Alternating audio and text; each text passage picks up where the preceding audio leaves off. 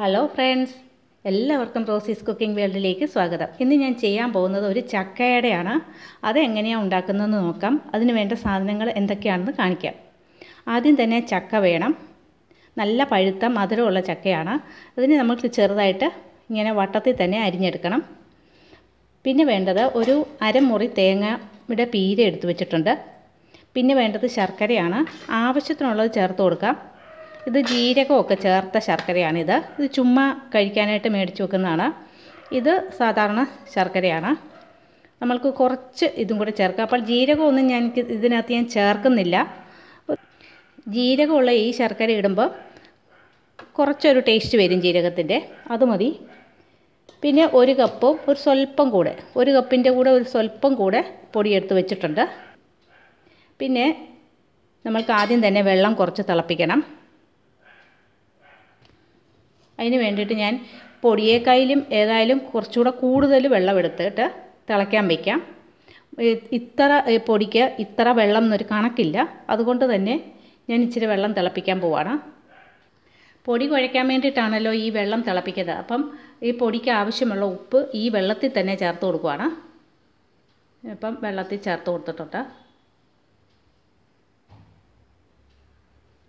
ഇത് നല്ലപോലെ വെട്ടി തിളയ്ക്കുമ്പോൾ ഈ വെള്ളം പൊടിയിലേക്ക് ഒഴിച്ചാണ് പൊടി കുഴച്ചെടുക്കുന്നത്. വെള്ളം തിളയ്ക്കുമ്പോഴത്തേക്കും നമ്മൾക്ക് ശർക്കര ചിരണ്ടി എടുക്കാം. ഇത് പാനിയാക്കുമല്ല ചെയ്യുന്നത്, ചിരണ്ടി തന്നെ എടുക്കണം. ശർക്കര വലുതും ഒരു ചെറുതും കൂടെ ഞാൻ ചീകി എടുത്തിട്ടുണ്ട്. ഇങ്ങനെ ചീകിയാണ് എടുക്കേണ്ടത് കത്തി കൊണ്ട്. ഇനിയിപ്പോൾ അത് മാറ്റിയിട്ടുണ്ട്. ഒരു ശർക്കര കൂടി ഇരിപ്പുണ്ട്. ആവശ്യമെങ്കിൽ മാത്രം ചേർത്ത് കൊടുത്താൽ മതി. ഇനി ചക്ക കത്രികയ്ക്ക് ഇങ്ങനെ കട്ട് ചെയ്യുന്നതാണ് എളുപ്പം. അത് ഓരോരുത്തരുടെ എളുപ്പം അനുസരിച്ച് കട്ട് ചെയ്യാം. ഇപ്പോൾ ചക്ക മുഴുവൻ അരിഞ്ഞു കഴിഞ്ഞു. ശർക്കര ചിരണ്ടി വെച്ചിട്ടുണ്ട്. ഇതെല്ലാം കൂടെ നമ്മൾക്കൊന്ന് മിക്സ് ചെയ്ത് വെക്കാം. ഈ തേങ്ങാ പീരയ്ക്കകത്തോട്ട് ഈ ചക്ക അങ്ങ് ചേർക്കുവാണ്. ചക്ക വേവിക്കുന്നൊന്നുമില്ല കേട്ടോ. നല്ല ടേസ്റ്റി ആയിട്ടുള്ള ഒരു അടയാണ്. ഈ ശർക്കരയും കൂടെ ചേർക്കാം. നല്ലപോലെ ഒന്ന് മിക്സ് ചെയ്ത് കൊടുക്കാവേ. ഇതും കൂടെ അങ്ങ് ചേർത്ത് കൊടുക്കുകയാണ്. ശർക്കര കട്ടയായിട്ടൊക്കെ കിടപ്പുണ്ടെങ്കിൽ അതൊന്ന് ഞെക്കി ഉടച്ചു കൊടുക്കാം. ഇനി ഇതെടുത്ത് മാറ്റി വയ്ക്കാം. ഇപ്പോൾ വെള്ളം വെട്ടി തിളയ്ക്കുന്നുണ്ട്. തീ ഓഫാക്കുവാണ്. വെട്ടി തിളച്ച വെള്ളം പൊടിയിലേക്ക് കുറേശ്ശെ വീതം ഒഴിച്ചിട്ട് നല്ലപോലെ ഒരു സ്പൂണിൻ്റെ മറുവശം വിട്ട് ഇങ്ങനെ ഇളക്കി കൊടുക്കാം.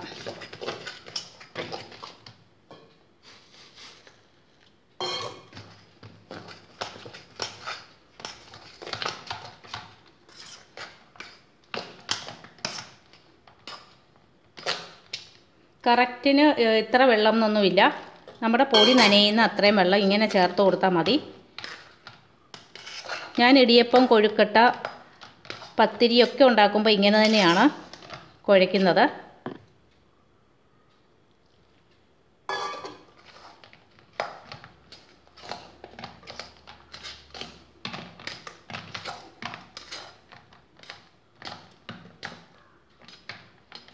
പൊടി പച്ചയായിട്ട് വല്ലതും കിടപ്പുണ്ടെങ്കിൽ വെള്ളം ഒഴിച്ച് കൊടുക്കാം.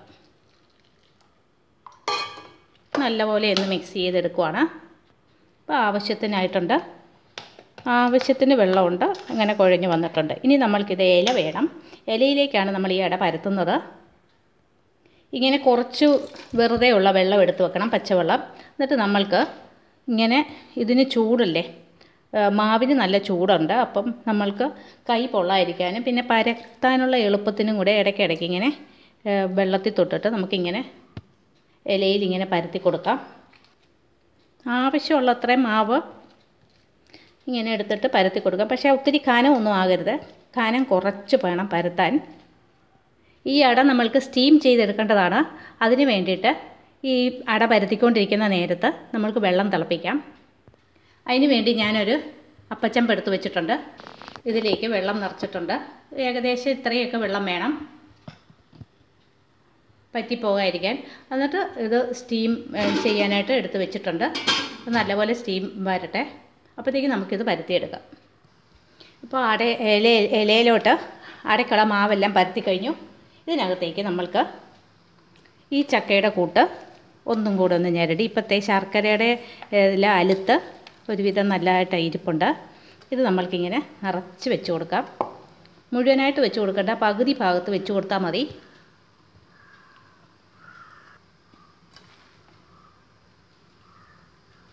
നല്ല പോലെ ചക്ക വേണം, അത് നല്ല രുചിയുള്ളൂ അപ്പോഴത്തേക്ക്.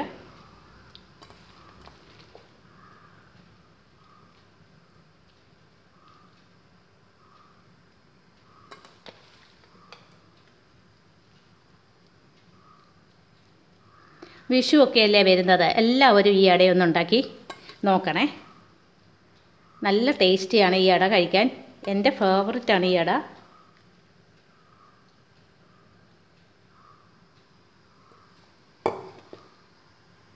ഇനി ഈ അടയുടെ ഈ വശം ഇങ്ങോട്ട് മടക്കി കൊടുക്കാം. എന്നിട്ട് ഈ സൈഡ് വശം ഒന്ന് നമ്മൾക്ക് ഇങ്ങനെ ഒന്ന് ഞെക്കി കൊടുക്കാം. ഈ ഇലയുടെ ഈ ഭാഗം എടുത്തിട്ട് ഇങ്ങോട്ട് മറിച്ച് കൊടുക്കാം. എന്നിട്ട് ഈ മാവ് തമ്മിൽ ഇങ്ങനെ ഒന്ന് ഒട്ടിപ്പിക്കാം. സൈഡെല്ലാം ഒന്ന് അമർത്തി വയ്ക്കാം. ഇപ്പം നമ്മുടെ ചെമ്പിനകത്തെ വെള്ളം തിളച്ച് വന്നിട്ടുണ്ട്. ഉടനെ തന്നെ നമുക്കിത് ചെമ്പിനകത്തേക്ക് വെച്ച് സ്റ്റീം ചെയ്തെടുക്കാം.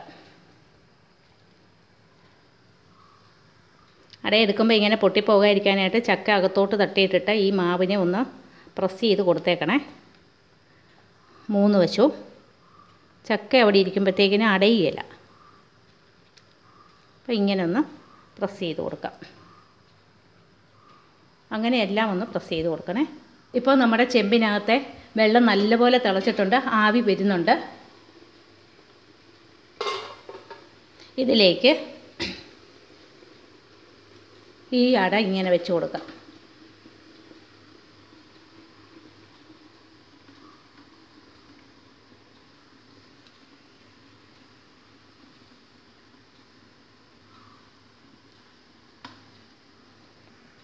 ഈ ഇലയുടെ 2 വശവും വാടി കളറെല്ലാം മാറിക്കഴിയുമ്പം അട വെന്തിരിക്കും. അങ്ങനെയാണ് അട വെന്തോന്ന് അറിയാനുള്ള എളുപ്പ വഴി അതാണ്. അപ്പോൾ നമ്മൾക്കിത് അടച്ചു വെച്ച് കൊടുക്കാം. നമുക്ക് ചെമ്പൊന്ന് തുറന്ന് നോക്കാം. ഇപ്പോൾ കണ്ടോ, ഇലയുടെ കളറെല്ലാം മാറിയിട്ടുണ്ട്. ഇല നല്ല പോലെ വാടി. അപ്പം ഈ ഭാഗമെല്ലാം വെന്തിട്ടുണ്ട്. ഓരോ അടയും എടുത്ത് മറിച്ചിടാൻ പറ്റുവാണെങ്കിൽ മറിച്ചിടുന്നത് നല്ലതാണ്. ഈ ഭാഗമെല്ലാം വെന്തിട്ടുണ്ട്. അപ്പോൾ അപ്പുറത്തെ വശത്തിൻ്റെ ഇലയ്ക്ക് വാടിയിട്ടുണ്ടോ എന്ന്, താഴത്തെ ഇലയൊന്നും വാടിയിട്ടില്ല. അപ്പോൾ ഒന്നുകൂടെ ഒന്ന് വേകട്ടെ. ഞാൻ ഏതായാലും ഇതൊന്ന് മറിച്ചിടുന്നുണ്ട്. അങ്ങനെ പൊട്ടിപ്പോകുന്ന പേടിയുള്ളവർ മറിച്ചിടണ്ട കേട്ടോ. ഇപ്പോൾ അടയെല്ലാം നല്ലതുപോലെ വെന്ത് വന്നിട്ടുണ്ട്. ഇതിപ്പം ഞാൻ എടുക്കാൻ പോവാണ്. ഇപ്പം നമ്മുടെ അടയെല്ലാം സെർവിങ് ബൗളിലേക്ക് മാറ്റിയിട്ടുണ്ട്. ഇങ്ങനെ തുറന്ന് നോക്കിയാൽ ഇല ഈ അടയിൽ പിടിക്കാതെ ഇങ്ങനെ തുറന്ന് കിട്ടണം. അപ്പം വെന്തിട്ടുണ്ടെന്നുള്ളതാണ് കേട്ടോ. 2 വശവും വെന്തിട്ടുണ്ട്. എല്ലാത്തിൻ്റെയും നല്ലപോലെ വെന്തിട്ടുണ്ട്. ഇത് നല്ല ടേസ്റ്റി ആയിട്ടുള്ള ഒരു അടയാണ്. എല്ലാവരും ഇതൊന്ന് ട്രൈ ചെയ്യണേ. ഞാൻ തീവരണം കാണിച്ചു തരാം. ഇതിങ്ങനെ നേരെ തന്നെ ഇങ്ങനെ എടുത്തിടാൻ പറ്റും. ഇലയിലൊന്നും പിടിക്കാതെ നല്ലപോലെ ഇങ്ങനെ എടുത്തിടാൻ പറ്റും. നല്ല ടേസ്റ്റി ആയിട്ടുള്ള ഒരു അടയാണ്. അപ്പോൾ എല്ലാവർക്കും വിഷു ആശംസകൾ നേർന്നുകൊള്ളുന്നു. എൻ്റെ ഈ അട ഇഷ്ടമായെങ്കിൽ എല്ലാവരും എൻ്റെ വീഡിയോയ്ക്ക് ഒന്ന് ലൈക്ക് ചെയ്യണേ. പിന്നെ വിഷുവൊക്കെ അല്ലേ, എല്ലാവരും ഈ അടയൊന്ന് വീട്ടിലുണ്ടാക്കാൻ ശ്രമിക്കണം. അട ഇഷ്ടമായെങ്കിൽ എൻ്റെ ഈ ചാനൽ ഒന്ന് സബ്സ്ക്രൈബ് ചെയ്യാൻ മറക്കരുതേ. Thanks for watching.